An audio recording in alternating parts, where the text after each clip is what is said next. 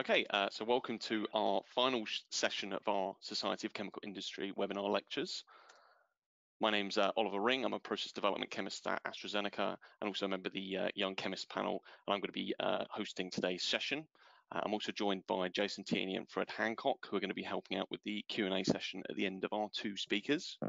So those of you who aren't aware, the Society of Chemical Industry aims to break down the barriers between industry and academia, and we do this by organising various conferences, workshop events, including today's webinar session.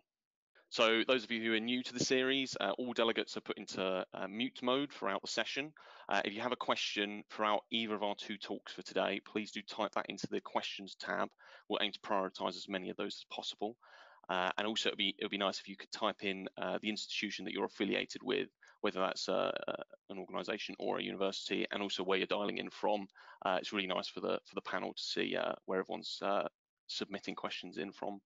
I'd just like to thank our corporate partners, both or AstraZeneca, UCB, and GSK, for partnering with us for this webinar session. And also I'd like to thank our individual sponsors, ICA and Liverpool Chirochem, for helping out.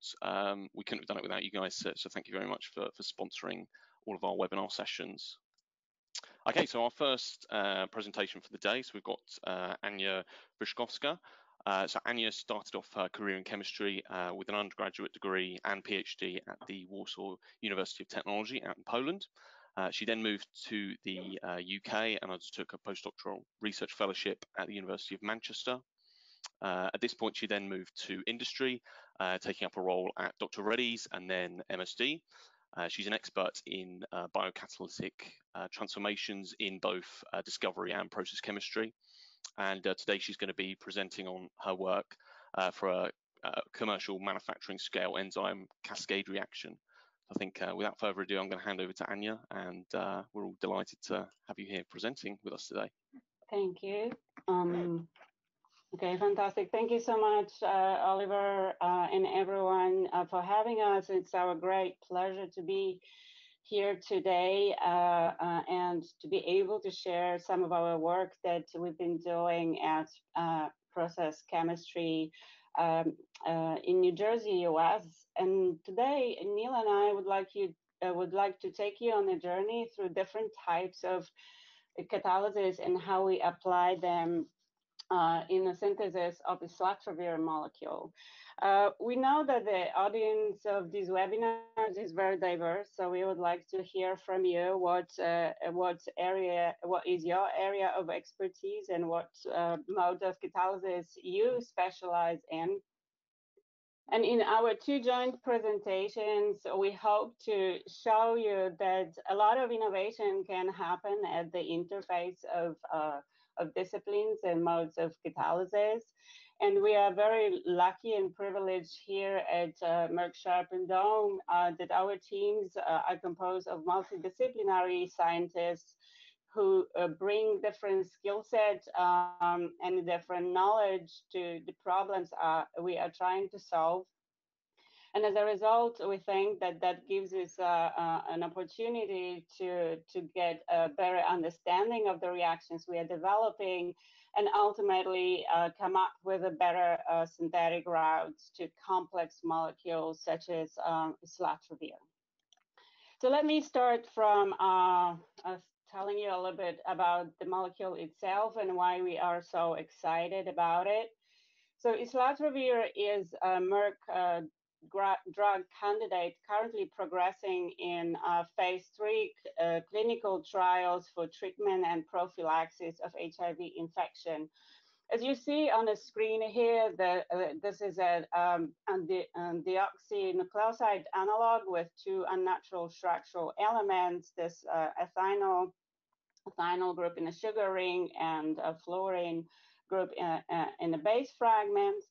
And due to its unnatural structural features, it displays a novel mechanism of action where it inhibits reverse transcriptase by halting the translocation of the growing DNA, the viral DNA chain. And here I'm sharing with you the phase 1 clinical data. Now 6 months into a COVID pandemic, we're probably more accustomed to those kind of plots.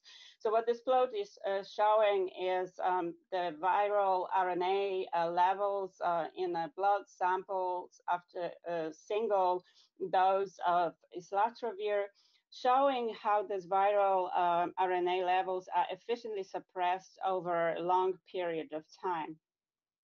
So Islatravir displays high potency and long duration of action, and that holds a promise of reduced frequency of dosing regimens and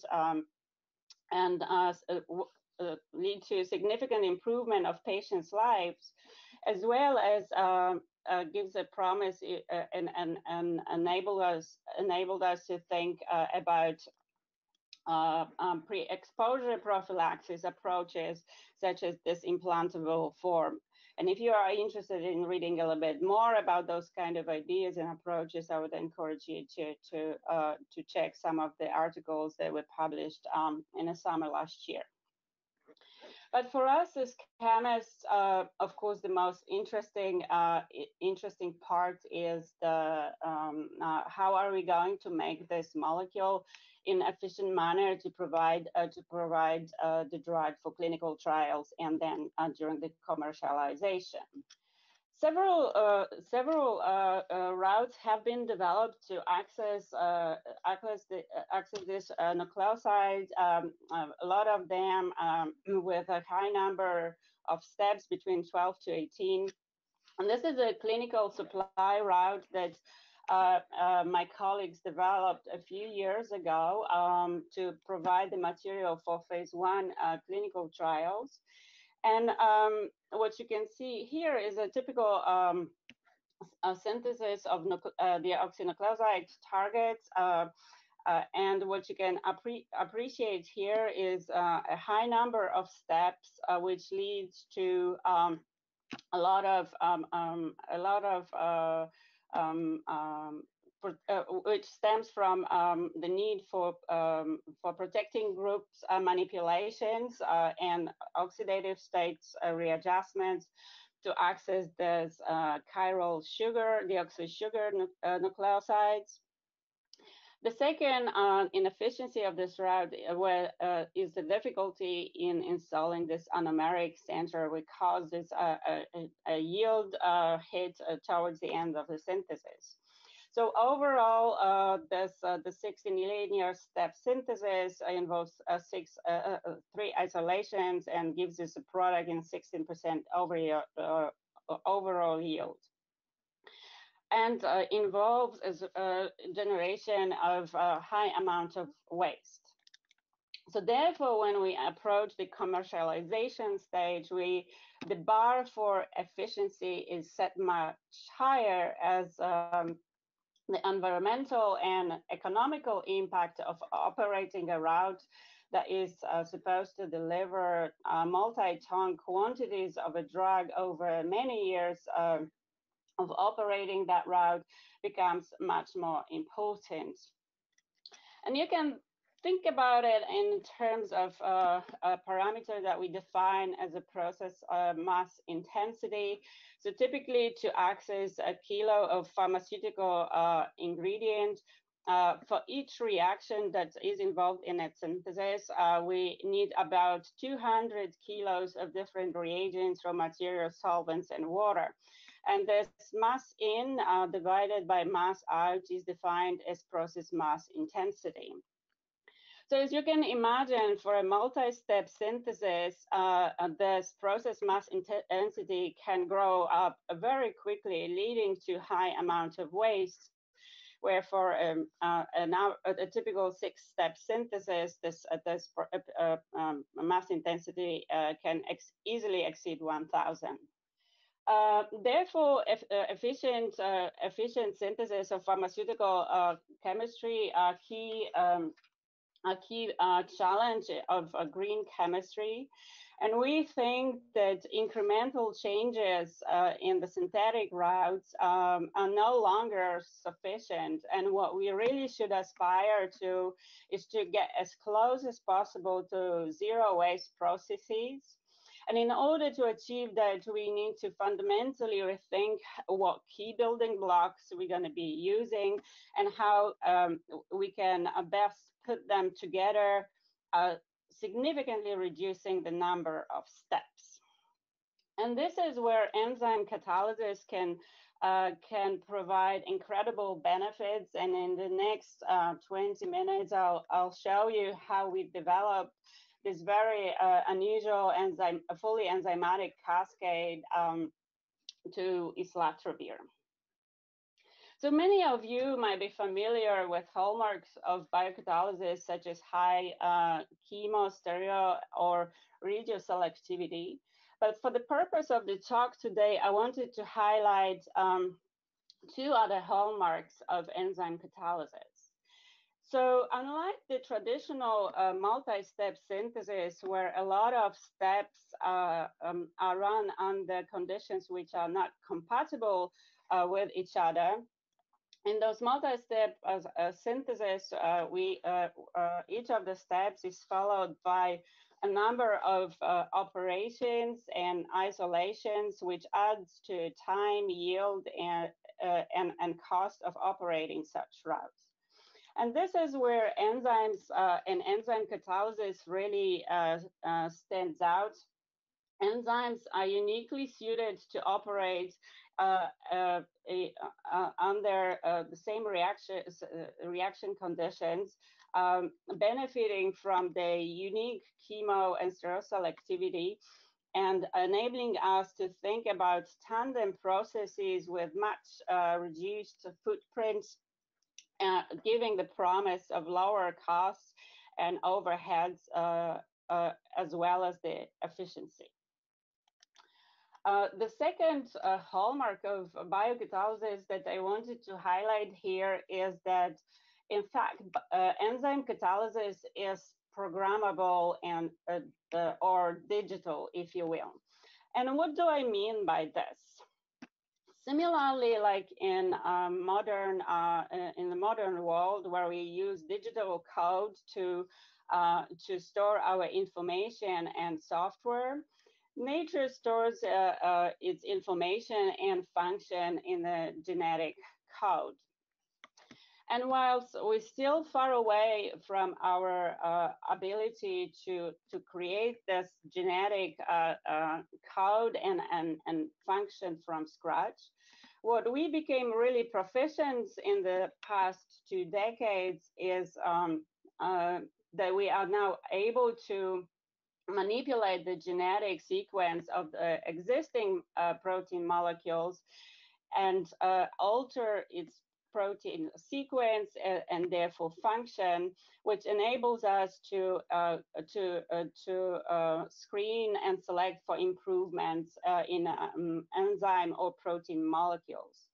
And how powerful this technology can be was highlighted by the Nobel Prize awarded to Frances Arnold a couple of years ago.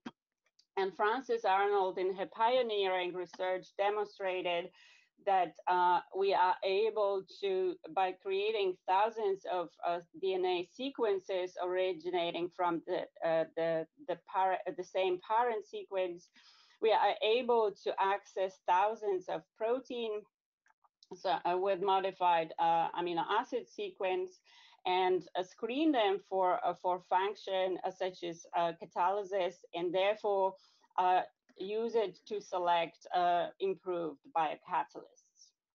So how did we apply these two principles of cascade catalysis and directed evolution in the synthesis of Islatravir?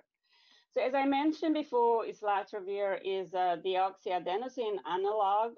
So what we begin with was to identify biological pathways that enables nature to make, but also break the bonds of deoxynucleosides. And whilst de novo synthesis of nucleosides is as complex as our as clinical supply route, what drew our attention was another pathway present in bacteria.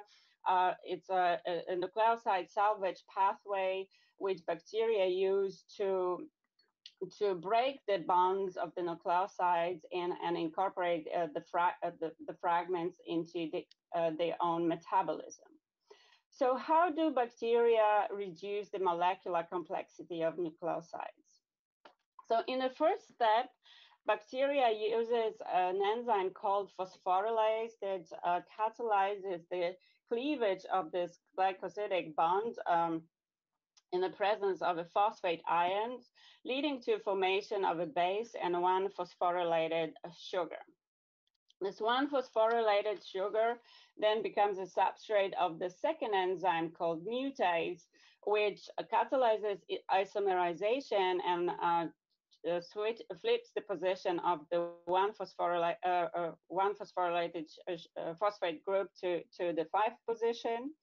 And this 5-phosphorylated deoxyribose then becomes the substrate of the third enzyme, an aldolase, which cleaves the CC bond, leading to formation of phosphorylated glyceraldehyde and acetaldehyde. So as you can see here, this bacterial nucleoside salvage pathway provides an attractive retrosynthetic scheme for deoxynucleosides. So the first question that we ask ourselves, can those natural enzymes accept non-natural structural elements present in the Islatravir molecule? And we began an enzyme discovery program trying to identify the enzymes from the nucleoside salvage pathway. And we did so by moving in the reverse direction. So we started from searching for an enzyme catalyzing the cleavage of the glycosidic bond. And among 9 enzymes that we tested, we identified that the phosphorylase from E. coli had some activity towards a Islatravir molecule. And this is where the directed evolution comes in by introducing changes in the amino acid residues in the active site, but also in the across the entire protein molecule. We were very quickly able to introduce significant activity improvements in the phosphorylase activity towards our Islatravir molecule, and that in turn enabled us to access this one phosphorylated nucleoside with a variant that had a single point mutation of the methionine 65 in the active site. So with this phosphorylated sugar in place, now we were in a position to start searching for a mutase. And again, we screened this time full T bacterial homologs of a mutase to identify, again, an enzyme from E. coli that displayed some initial activity towards this reaction. And yet again, we applied the directed evolution to improve its activity. And in 2 rounds of selection, we identified a variant with a sufficient activity to enable us for further development. So with these 2 enzymes in place with the evolved mutase and phosphorylase, the question that we wanted to ask ourselves is, can we use the sequence to actually make the nucleosides?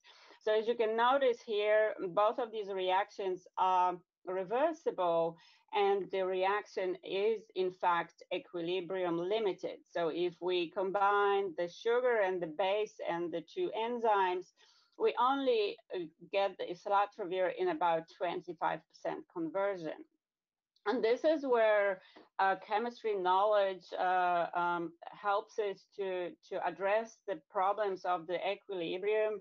And we know from Le Chatelier's principle that we can shift the position of a chemical equilibrium using well-established strategies such as higher substrate concentration, or uh, by removing one of the products from the reaction mixture. And that's the second strategy. So the removal of a product from the reaction mixture was what worked the best in our case. When we tested different ways of removing this phosphate byproduct of the reaction, we discovered that we can indeed shift the reaction equilibrium towards the product formation.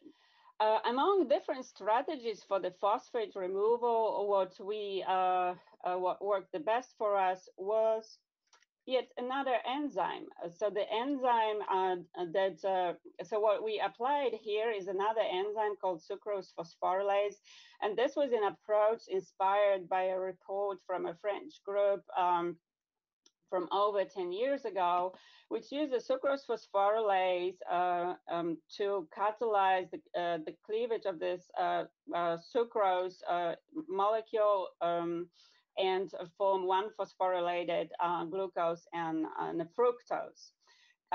Because the equilibrium of this reaction is heavily on the monosugar side, by including sucrose phosphorylase in the reaction, we were able to shift the reaction equilibrium towards the product formation, towards islatravir synthesis, and we were able to obtain greater than 85% conversion at 50 grams per liter. So encouraged by this very compelling proof of concept that we can use mutase and phosphorylase to make islatravir, we searched for the third enzyme in the sequence, for the aldolase, and we were able to identify and then evolve an aldolase from a bacteria called Chevronella and incorporate it in the entire sequence. And what was remarkable that indeed this three enzyme sequence worked really well if the reaction equilibrium was driven by the sucrose phosphorylase. So let me redraw this reaction a little bit to clarify the picture. So what is happening in this tandem process? We take three simple building blocks: glyceraldehyde, acetaldehyde, and the base. And the four enzymes work in tandem to rapidly construct the molecular complexity of the islatravir molecule, creating multiple new bonds in a manner free of protecting groups with complete stereoselectivity. And this is a very powerful example of enzymatic cascades and tandem catalysis. And in addition to this extraordinary efficiency of the enzymes, what worked particularly well for us was the fact that islatravir is not very soluble in water. So in this four enzyme cascade, the product crystallized directly from the reaction solution, and we were able to isolate it in greater than 80% yield. So we were very excited at this stage, but what was really stopping us from developing as a manufacturing route was the access to this chiral aldehyde building block. Although it looks very simple, this phosphorylated glyceraldehyde is actually quite complex and difficult to obtain using traditional chemical methods because it contains a fully substituted carbon atom. It also contains a phosphate group at one end and the aldehyde at the other group. So there weren't that many chemical routes that we could base our synthesis of this molecule on. Therefore, we looked again at the enzymatic ways how we could access this molecule. And our retrosynthetic analysis pointed us towards this prochiral trial derivative.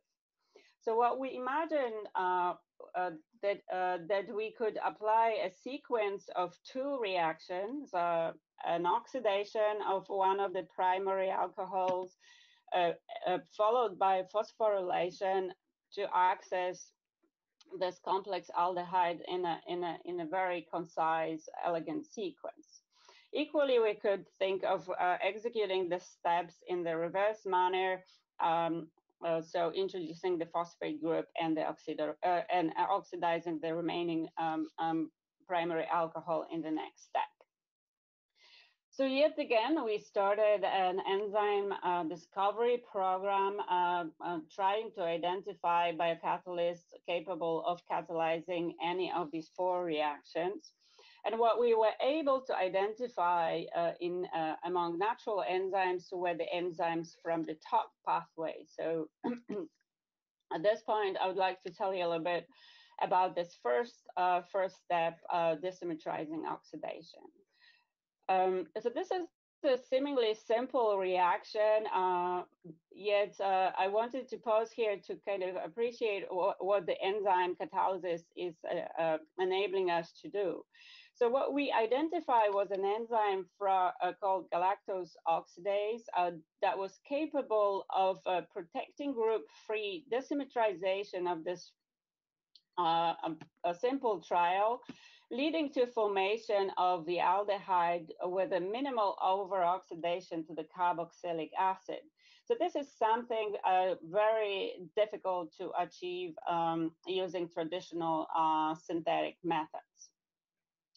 This enzyme has a very unique mechanism. It is a copper-dependent enzyme, and it will become the hero of the story that Neil will be telling you in just a few minutes. But what I wanted to highlight here was the fact that the enzyme we identified in nature had the wrong stir selectivity. So the wild type galactose oxidase had a strong preference towards the pro-S alcohol group. And this is where we applied directed evolution again, but this time to enable us the reversal of non-selectivity of the natural enzyme. And indeed, in a number of rounds of directed evolution, we were able to almost completely flip the natural stereoselectivity of the enzyme and evolve galactose oxidase to give us access to the R enantiomer of the aldehyde. And we did so by introducing a number of mutations which remodeled the active site where the substrate binds, but we also introduced a number of mutations across the entire protein molecule, which improved its stability, activity, and expression. So with the oxidase in place, we also were able to identify a kinase, and we again evolved it for the activity, and that's what we published in our paper in December 2019. And what we've been focusing on since was how to develop these two enzymatic reactions into an efficient process. And while the kinase was giving us the phosphorylated aldehyde in quantitative yield and high conversion, the imperfect stereoselectivity of the galactose oxidase led to significant yield loss in the step. So as process chemists, we are never satisfied with the reaction that we developed, and we aim to learn more about the system and how to improve it. And what we learned working with these two enzymes was that during the evolution process, the kinase gained another function. So what we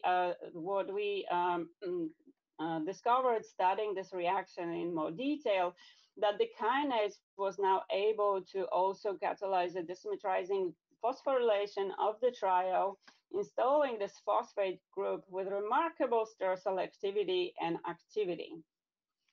So this was a compelling reason for us to revisit the sequence of the reactions that we were trying to access this aldehyde with, and see if the oxidoreductase that we evolved on the activity on the trio can now also oxidize the phosphorylated trio. And indeed it could. So over the course of evolution, oxidase also gained some function towards this, the substrate for which we previously were unable to find the activity. And what was attractive about this reaction was that we observed a fewer byproducts. So at this point, although very late in the process development, we made the decision that it's beneficial for the process for us to swap the sequence of phosphorylation and oxidation. And we also switched the focus of directed evolution. And what this example is showing you is what Francis Arnold refers frequently as innovation by evolution. So by evolving an enzyme for a different function, it sometimes can gain an additional function on the substrate or chemistry that was not present in nature. And indeed, in case of galactose oxidase, we were able to first evolve its activity towards the phosphorylated trio, and ultimately also improve its activity towards the phosphorylated trio. And with additional rounds of evolution, we were able to find a variant that could quantitatively oxidize the substrate and give us 90% yield. So this is the final manufacturing route that we have developed. And the full sequence consisting of 3 biocatalytic steps. So the process that we developed consists of first phosphorylation, so installing this phosphate group in the desymmetrizing fashion, followed by the oxidation of the phosphorylated trio, and then the entire glycosylation sequence. This enzymatic cascade progresses in a single solvent stream with no isolation of intermediates. And over the course of process development, we engineered 7 out of 9 enzymes required to execute these 3 steps. And last month, we finished the demonstration of this chemistry in our pilot plant here in Rahway, New Jersey, demonstrating this robust chemistry at 12 kilo scale. So this route, excuse me, the efficiency of this route exceeds the efficiency of any of the previous syntheses, significantly lowering the number of steps and increasing the overall yield of the process by almost 4-fold, which contributed to not only higher efficiency, but significantly reduced waste, where we reduced the process mass intensity factor by almost 15-fold.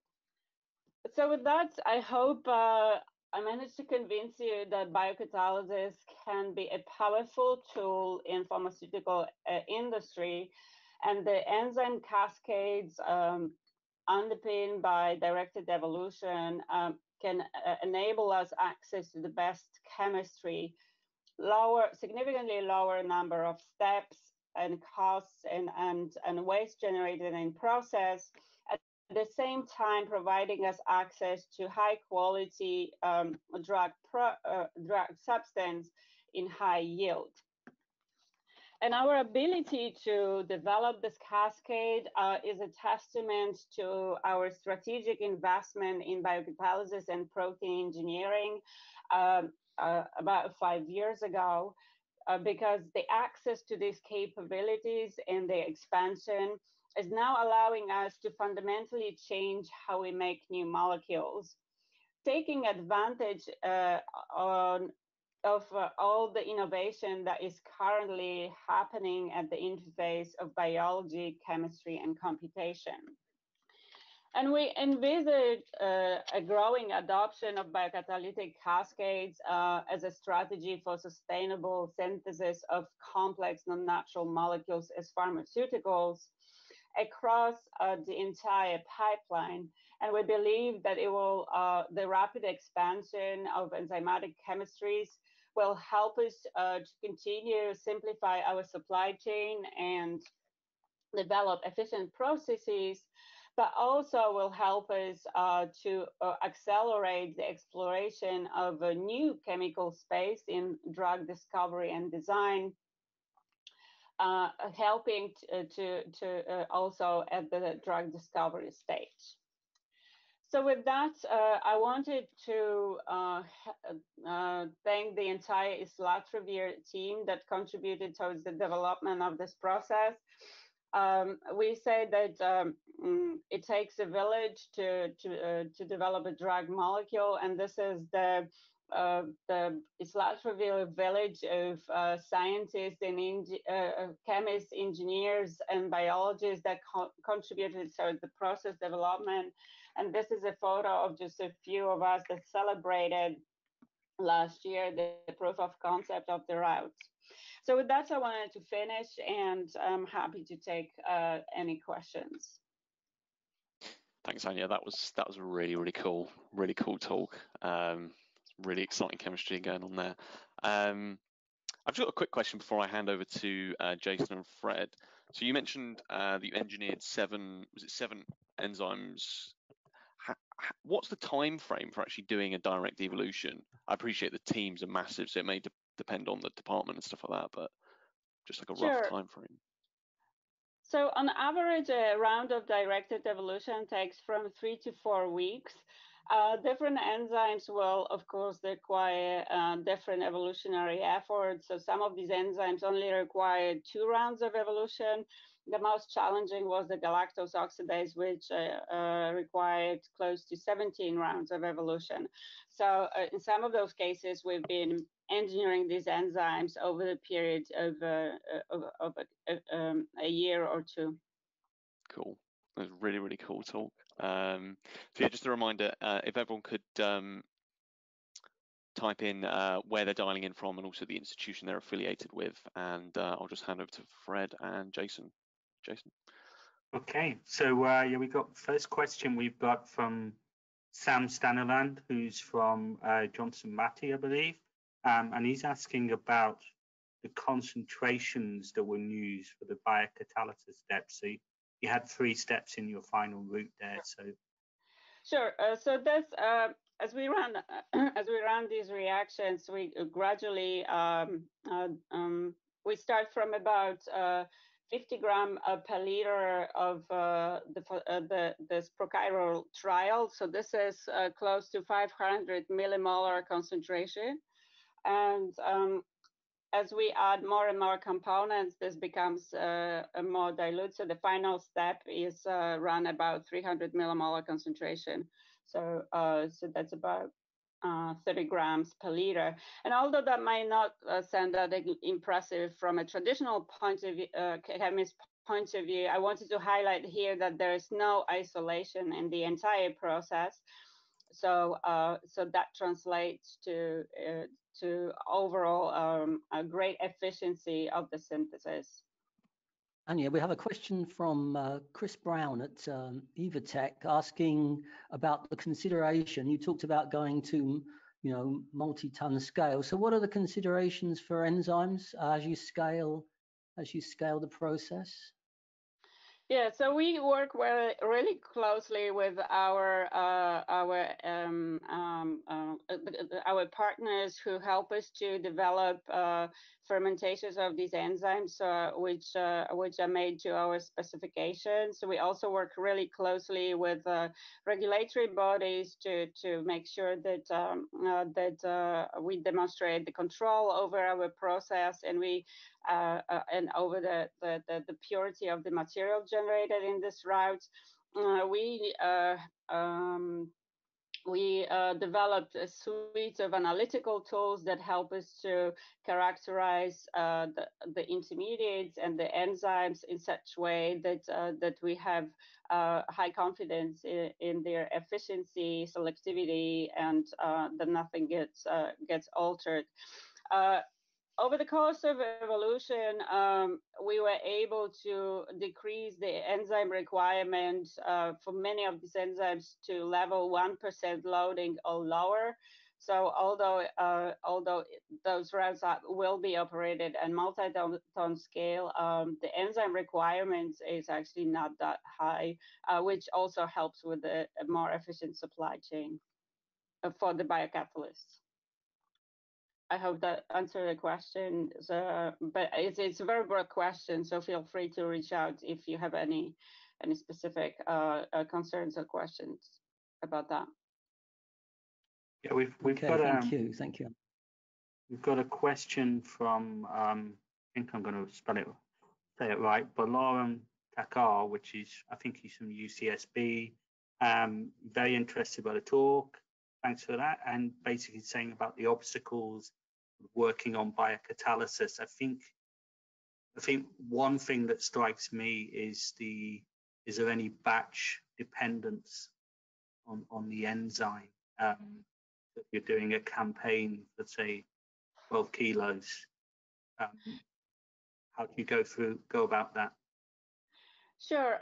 So similarly, like with a traditional chemical process, as you scale up enzyme manufacture, you also want to make sure that you are able to make an enzyme of a high quality or consistent quality, and this is where our fermentation partners are excellent and help us to achieve that goal.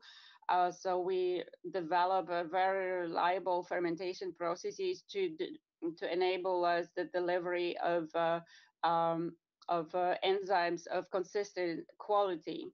And of course, for those processes, we have our assays and quality specifications that help us to identify that potentially batches that may have a subpar quality, but obviously, the more fermentations we run, the more we are able to very well control these processes and get consistent material.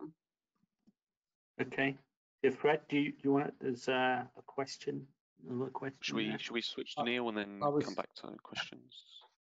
Yes, we better come back, hadn't we, Ania? That was very. Yeah, thanks for answering those, and I'm sure you'll have some more at the end. Yeah, yes. Definitely. There's one good one waiting. Okay, cool. So our second speaker is Neil Strotman. So Neil started off his career at the Franklin Marshall College in Pennsylvania. He then did his PhD at the Wisconsin-Madison University before moving to Massachusetts Institute of Technology to undertake his postdoctoral research fellowship.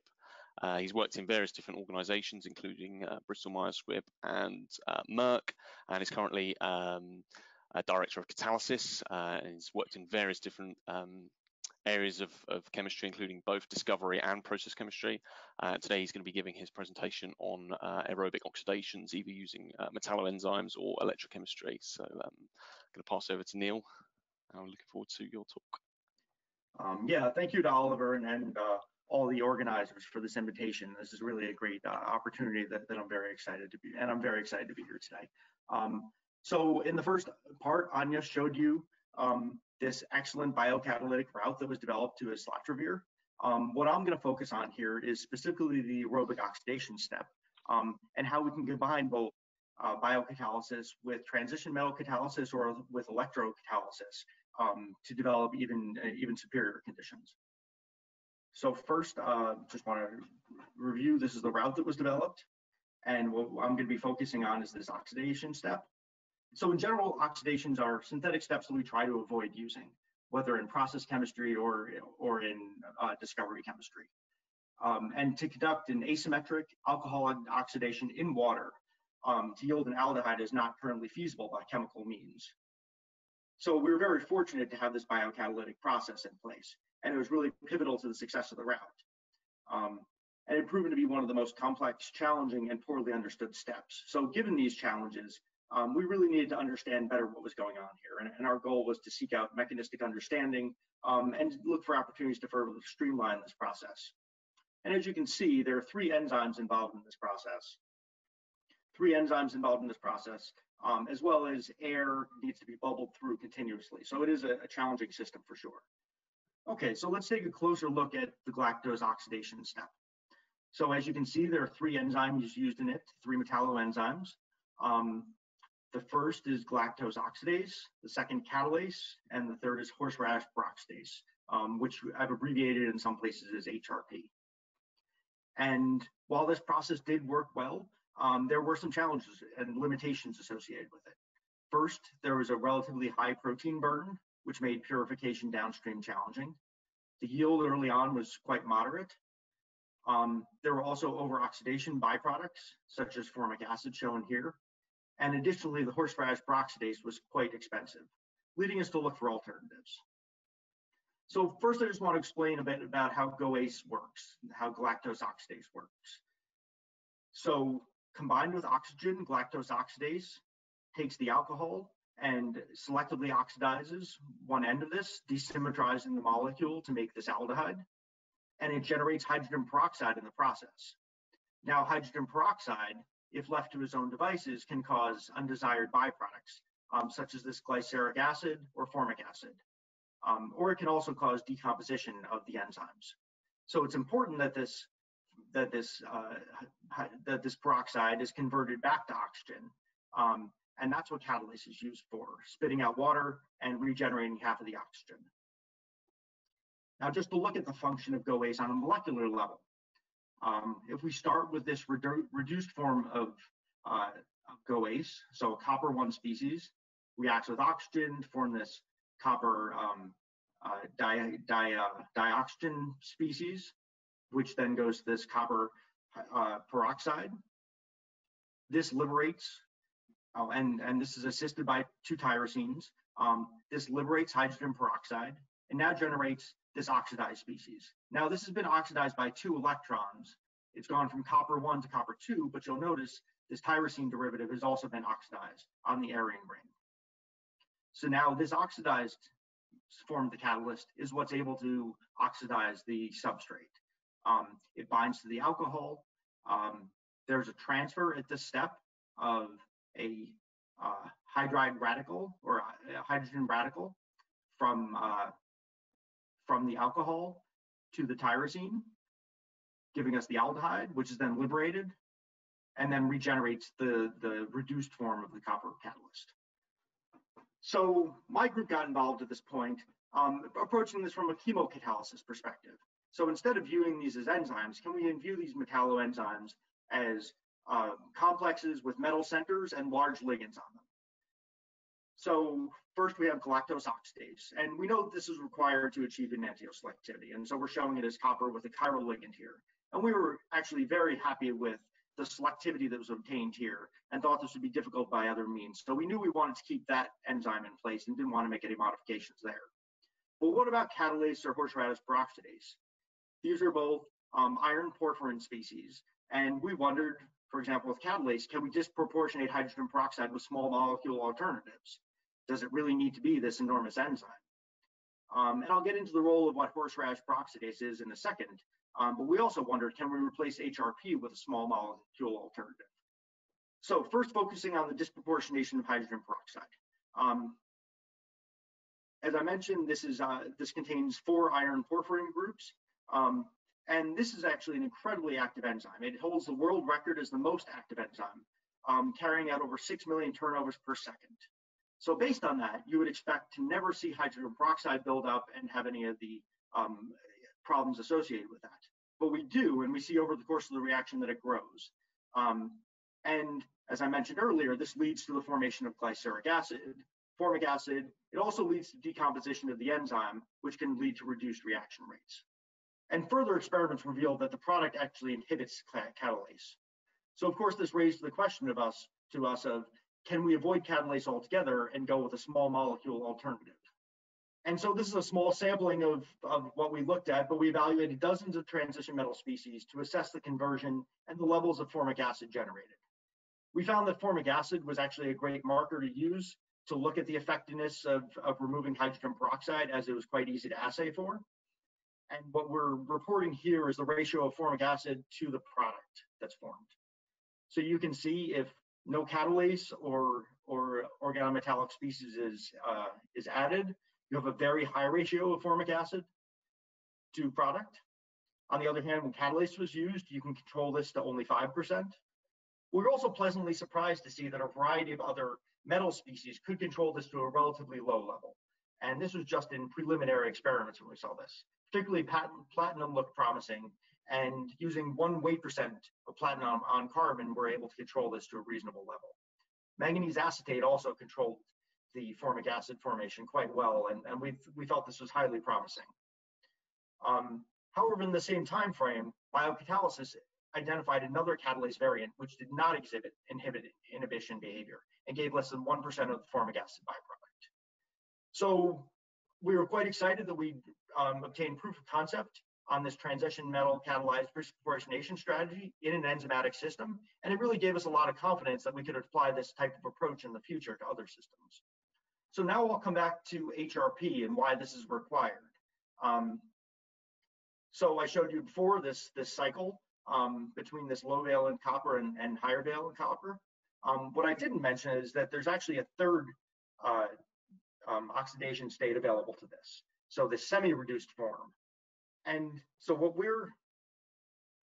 role of horseradish peroxidase is to initially take this reduced form and oxidize it to the active form. And also throughout the course of the reaction, occasionally the catalyst falls off the catalytic cycle and falls to this inactive form. And again, having horseradish peroxidase there is known to regenerate the active catalyst. And just for comparison, in a reaction with horseradish peroxidase, you get 57% conversion. With no peroxidase, the reaction stalled at only 3% conversion. So it really is critical to the activity of galactose oxidase. But there are limitations and problems with horseradish peroxidase. It is a purified enzyme, and as such is quite expensive. So we're talking about $60,000 per kilogram. Moreover, it introduces an additional protein burn. So we wanted to know, are there other ways that we can activate GOAs via oxidation? So in addition to the enzymatic way with HRP, we wondered if we could do this using a chemical activation with an oxidant or electrochemical activation, which I'll touch on in a second. And we felt that discovering new strategies could enable a wider application in commercial processes. All right, and so the system that we looked at was using 20 weight percent GOAs, bubbling oxygen in nitrogen through the system, and 8 weight percent catalase. The challenges that we expected, though, were GOAs compatibility. So the oxidant that we use would have to not be such a strong oxidant that it would attack the enzyme and deactivate it. Moreover, we don't want our oxidant to react directly with the trial and give us unselective oxidation. So we screened over 110 oxidants using high throughput experimentation. And what you can see is that without a chemical oxidant, the conversion is very low, about 3%. With horseradish peroxidase, you're here just over 60%. But we were very excited to find that there were a handful of simple metal species that gave very high conversions in this reaction. Particularly manganese 3 species were successful, as was sodium persulfate. And what we found further is that we can reduce the manganese acetate to 2 mol% relative to substrate, indicating that GOAs only falls off the catalytic cycle less than once in every 50 turnovers. And just want to briefly show the scope of this reaction. We looked at a variety of benzoylic alcohols, and just for comparison, you have no activator. You have the system with manganese acetate, which turned out to be the most promising activator to use, and HRP. And as you can see, manganese acetate is giving us far more reactivity than with no activator at all, and in a lot of cases, comparable performance to HRP. I'll just mention here too that GoAce, there are different variants, both from our internal evolution and from what's commercially available, and they do tend to have different activities. For example, with this M1 variant in this case, we see that even with no activator, there is some background reaction here, presumably because the GoAce has an easier time activating on its own with just dioxygen. But again, adding in manganese acetate really does accelerate this process and get you to a useful level of conversion. So it works on these 5 benzylic alcohols. Cinnamyl alcohols also worked well in this case, giving us high conversion and moderate yields. And one more piece of data that we wanted to add to this is spectroscopic evidence for the activation of GoAce by the chemical oxidant. In this case, we decided to use sodium persulfate. This was our 3rd best chemical oxidant, but where manganese acetate was not fully soluble in the reaction mixture and was UV active, sodium persulfate does readily dissolve and doesn't have a chromophore. So we're able to easily monitor conversion of GoAce here, and we can see over the period of an hour how GoAce moved from this inactive form to the oxidized form. So we're really excited about this, and this seemed like a great option and alternative to HRP. At the same time, in parallel though, we decided to investigate electrocatalysis. So electrochemistry is a green and sustainable technique. It's been applied in bioanalysis, energy conversion, and more recently in organic synthesis. And we hope to take advantages of the benefits of electrochemistry here. The way that this could work is that GoAce would go through this normal catalytic cycle. It would oxidize the alcohol and get to the reduced form of GoAce. We would hope that it would then react with oxygen and go around the catalytic cycle as intended. But on the occasion that it were deactivated to the semi-reduced species, we hope to have anodic oxidation of the GoAce to regenerate the oxidized form. And of course, that would be accompanied by cathodic H+ reduction. All right, so first we had to figure out where we should try to operate for this. And the redox potential for GoAce from the semi-oxidized to the fully oxidized has been previously measured at about 0.2 volts. And this is what we were able to measure ourselves as well. It's also known for H+ reduction that there should be negative 0.6 volts. Okay, so this gave us an approximate redox potential of about 0.8 volts that we felt we would have to put into the system. So that was a good starting point at least. And our initial attempt, we were so excited, unfortunately gave no results. So there's no conversion at all. And it occurred to us that electron transfer between GoAce and the electrode is kinetically slow. So could we solve this problem using a redox mediator? And this worked wonderfully. You can see on the bottom here that with horseradish peroxidase, we can get to 55% assay yield with 71% conversion. With using electricity now and this water-soluble ferrocene derivative, we can get to 50% assay yield. So very, very similar. Most importantly, we're maintaining this high enantioselectivity selectivity.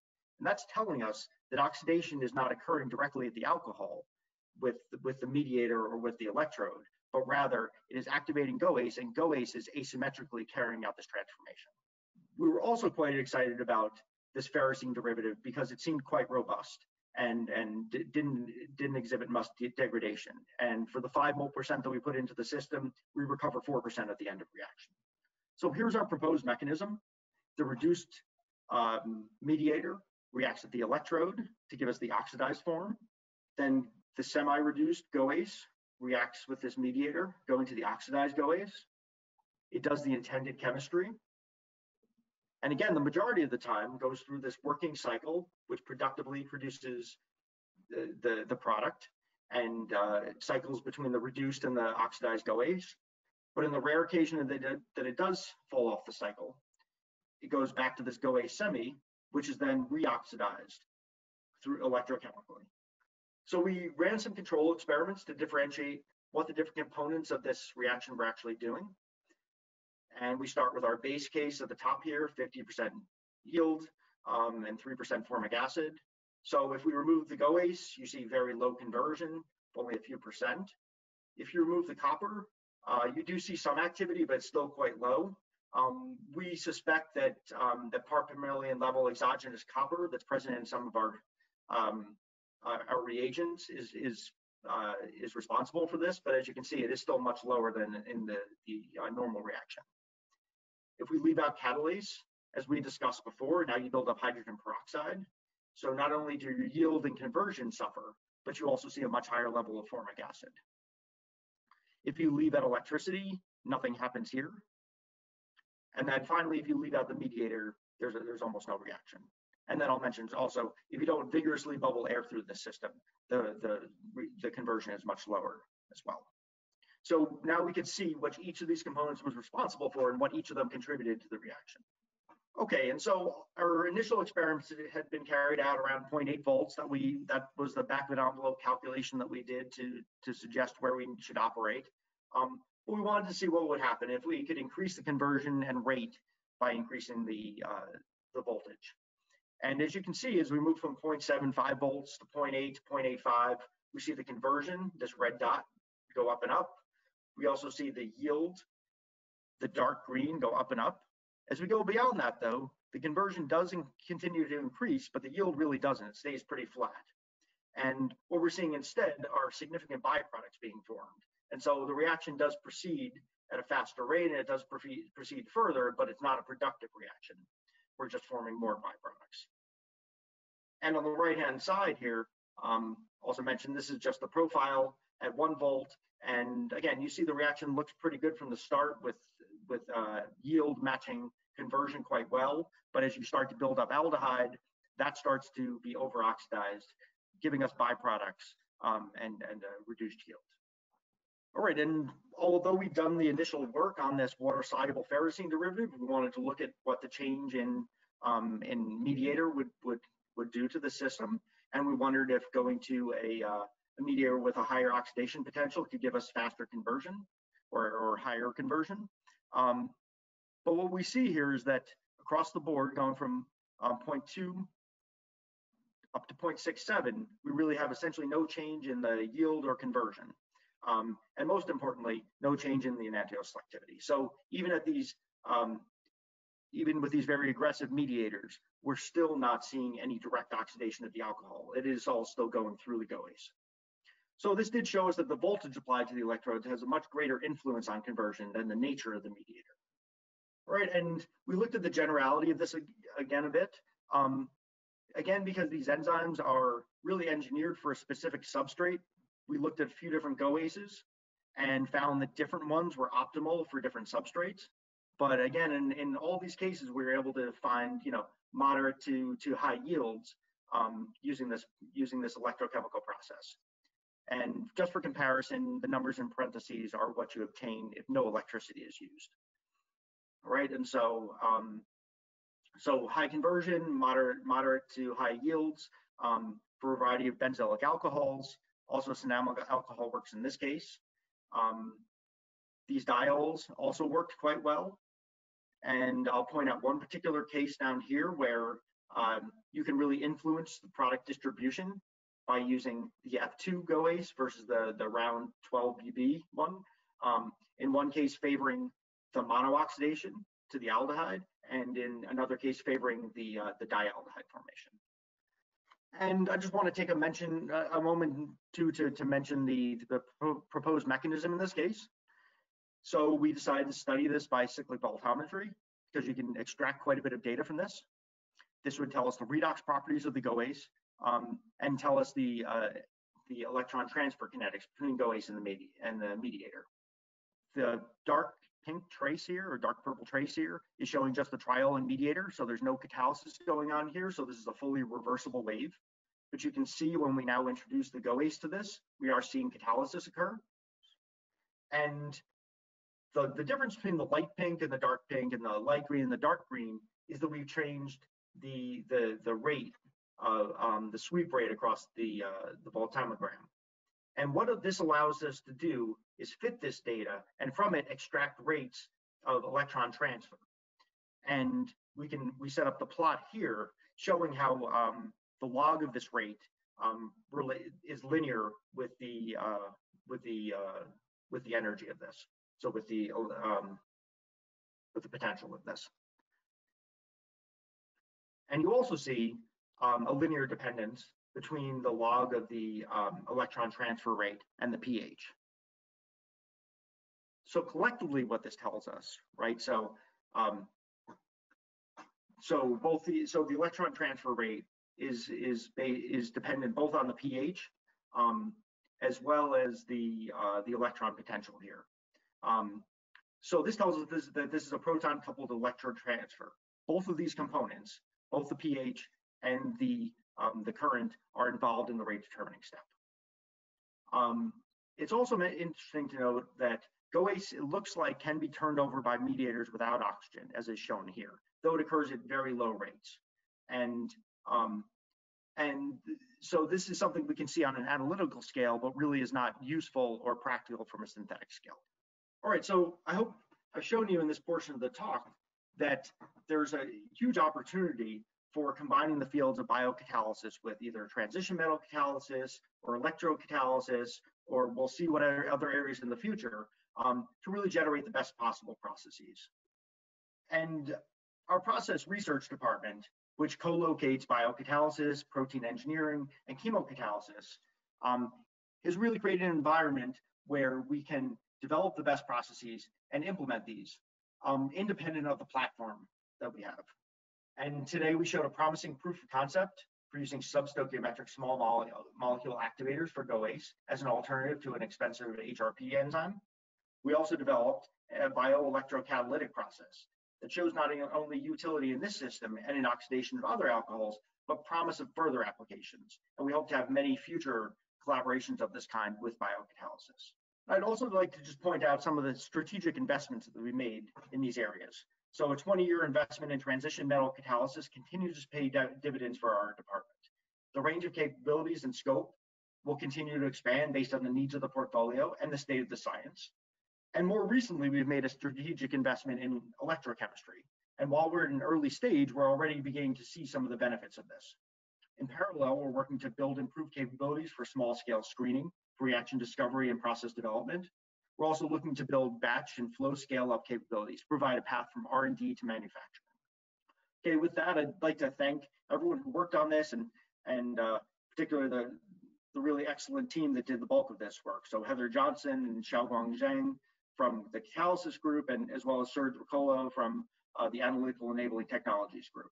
And I'd like to thank all of you for your time and attention, and I'm sure Ania and I will be happy to take any further questions. Thank you. Okay, fantastic talk. Really, really cool chemistry going on there.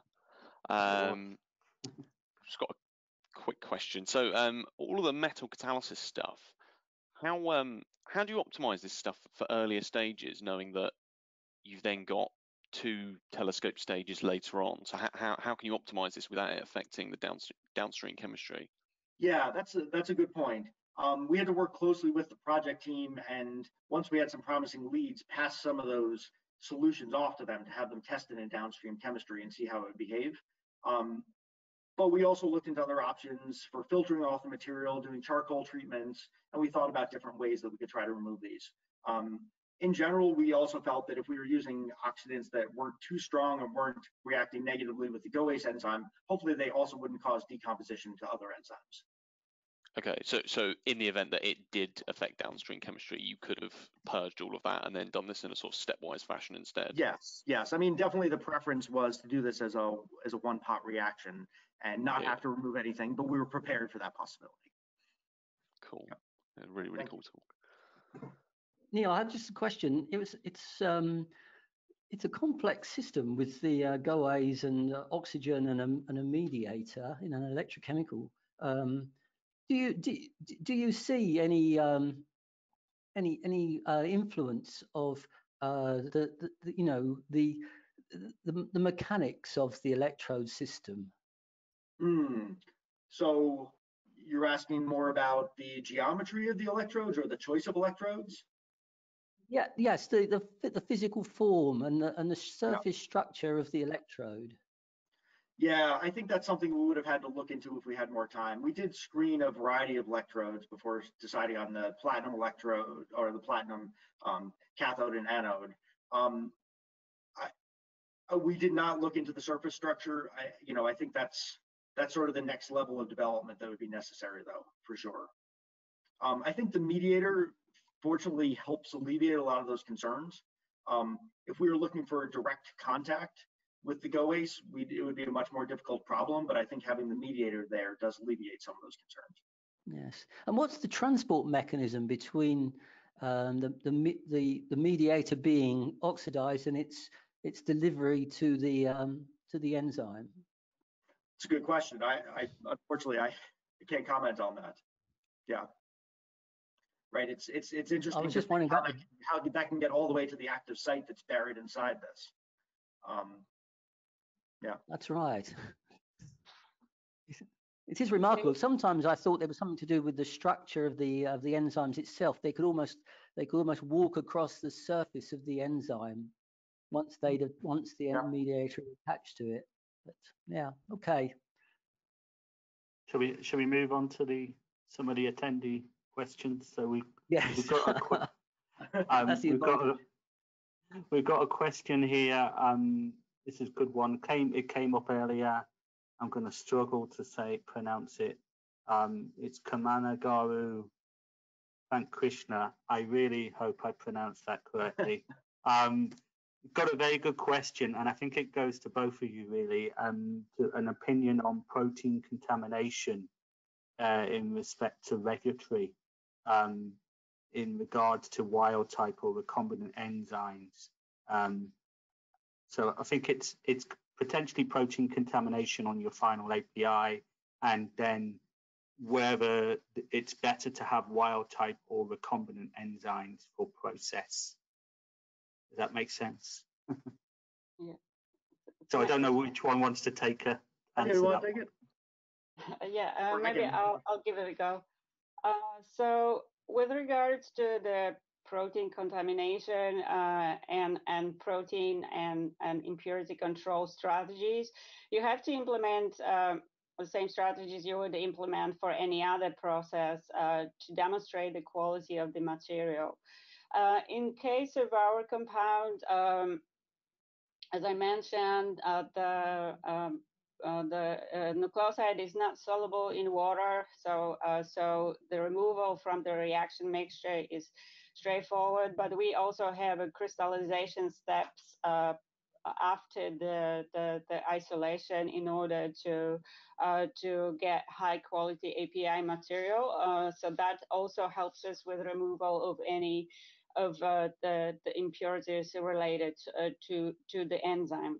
And last but not least, we obviously have analytical assays that will help us to measure and the levels of different reaction components, including proteins or other cellular material, and specifications that we need to meet delivering the active pharmaceutical material. I'll just mention too that our company has a lot of experience in this area, going back to Januvia 10 years ago, and really understands not only how to control levels but how to set those specifications and find something that's going to be that regulators are going to be comfortable with as well. Yeah, Fred, there's another question. Yes, I've got another question. Ania, I was wondering if you could say something about, because we've talked here about wild type and recombinant, but I was wondering if you do any metagenomic studies as well. So most of our enzymes, perhaps this question pertains, how do we discover enzymatic activity in nature? And we will apply here any accessible strategies spanning from screening commercial enzymes to metagenomic libraries or enzyme discovery, or just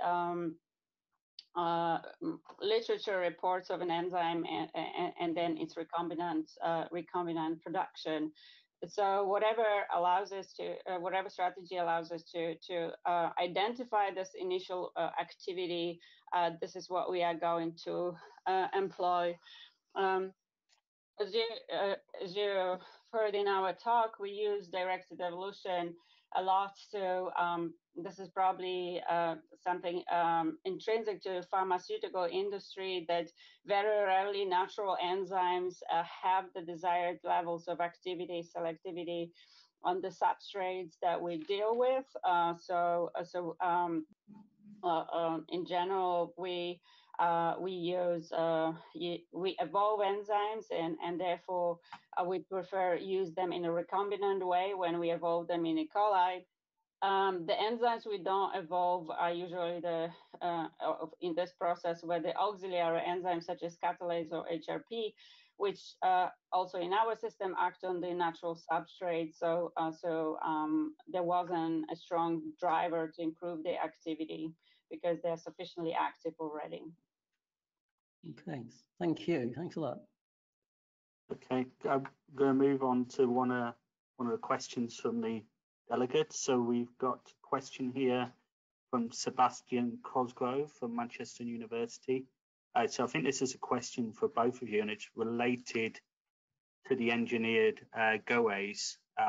So he's wondering whether you performed any AMO measurements. I guess he means KM measurements used in the final cascade. Does that question make sense to you? I don't know what an AMO is. I'm sorry.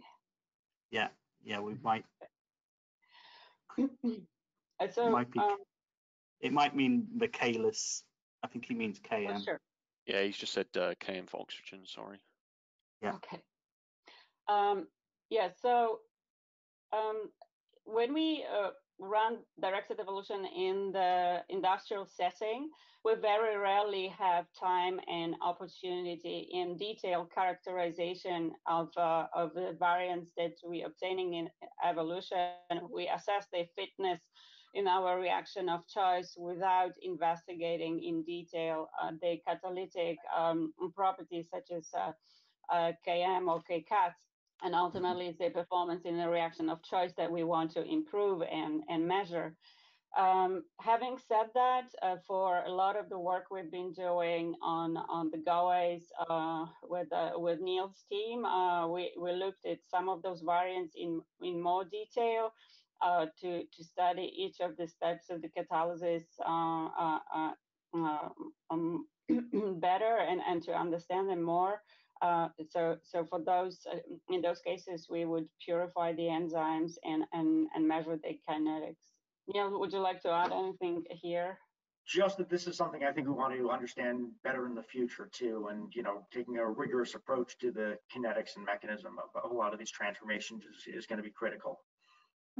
I've got a question, and it's related to a question we got from Susan Grayer. So, in terms of the electrochemistry, you've done quite a lot of detailed study with the oxidation and the mediators and that. So I might have not picked up on it appropriately, but in terms of the electrodes that you use for that reaction, if you look at any other electrodes like platinum, etc.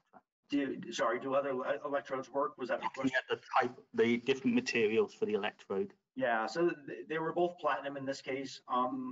We tried a few others. These were kind of what gave us the best results at the start.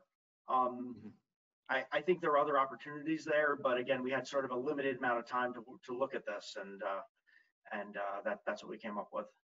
But yeah, I think this is one of the limitations for us with electrochemistry. We've gotten very good at high throughput experimentation for other reaction types.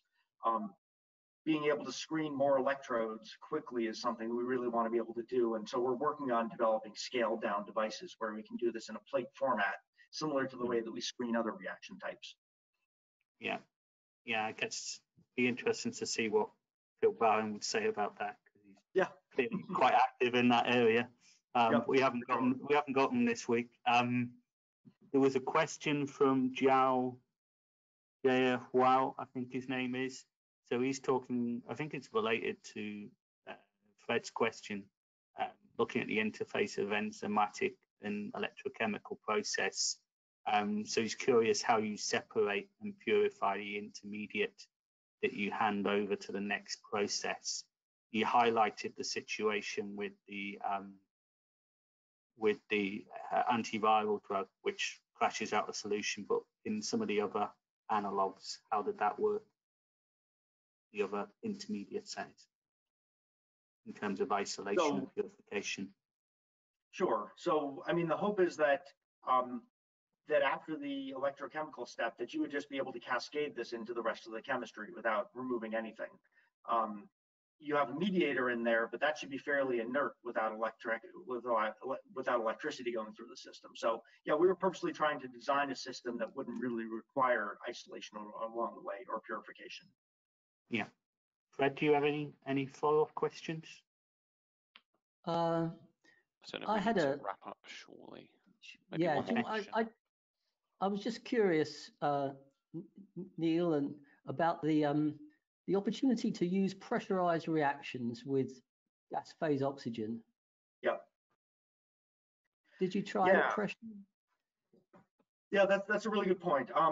We're always concerned about flammability in any kind of chemical manufacturing.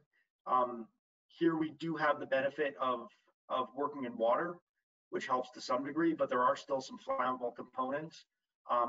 Our safety group that did an evaluation of this were comfortable with us bubbling 10% nitrogen or 10% oxygen and nitrogen through the system, but not going any higher than that. You're right, though, that we could pressurize it, and instead of bubbling, that would be a way to do it. It actually requires us to go to different vessels than we would typically use. So vendors, for example, have fewer high pressure vessels than they do standard ones. And so there was a real advantage here to just using air. Okay, thank you. Yeah, I'll just mention, anaerobic oxidation in general is a tough reaction. And, we've had some conversations with Shannon Stahl about this, that he's creating this really green chemistry on one hand, but oxygen may be a green oxidant, but it's not the easiest to use. And so there are challenges associated here. One thing that we considered was adding hydrogen peroxide into the system. You can imagine that would be turned over and go right into the cycle. But unfortunately, because of the early problems with the low activity of catalase, we wanted to avoid that option as well. Okay, thanks. Really, really good presentation, guys. I think it's been a really nice end to the series. So just wanted to thank all of our speakers from the last 13 weeks. I just realized I didn't have my camera on. I don't think we thought that we would end up having this many sessions. I think when we originally planned on setting the webinar series up, we'd put in 4 sessions with 4 speakers, and it's turned into a big, long 13-week series, including the retro teams as well, which I've not included on this slide. But yeah, we just wanted to say a massive thanks to all of our speakers. We obviously couldn't have done it without you guys, and everyone's put a huge amount of effort in, so thanks to everyone. And we'd also like to thank all the guys at the SCI, in particular Jackie, Sade, Theo and Chris. Again, we wouldn't have been able to organise all of this without you. So massive thanks to you guys for helping out. And then finally, I'd just like to say that we are planning on continuing the series later on in the year. So I think we've got some sessions booked in for sort of mid-September time, but we'll announce those dates later on in the year. And we hope to see you guys all of those sessions as well. And then just a final plug for membership. Obviously, the events and the series has really been hit hard by the lockdown period. So please do sign up with membership, because it really does help us organise events such as this, and which is obviously really good for the chemistry community. So I think, yeah, finally, big thank you to all of our speakers, Neil and Ania, for presenting a really, really good end to the series today. Fantastic talk, really, really good fun, some really cool, great chemistry in there today. And thanks for you guys for dialing in and listening. And we look forward to seeing you later on the year in September time. Thank you so much, Oliver, and everyone, for organizing and having us. Yep, it's a pleasure. I've still got about 5 questions to ask you, but I'll probably have to catch up with you later. Yeah, feel free to reach out to both of us if you have any further questions. We're happy to answer. Thanks, Ania. Yeah. That's fantastic talk, guys. Have a good day, the rest of you. Right. Take care. See you guys Enjoy your later. tea. Bye, everyone. Take care. Bye. Bye-bye. Bye, guys. Bye, bye, bye.